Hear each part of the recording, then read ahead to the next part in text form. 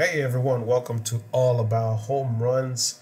And by now, most of you have seen that incredible signature smooth slide from Trea Turner against the Phillies at home plate. But last night against the Giants, Jock Peterson hit a pop-up in foul territory. And yet again, Trea Turner did a smooth slide to make the catch. Thank you so much for watching this video. If you enjoyed it, don't forget to hit the like button and go ahead and subscribe so you don't miss another video in the future.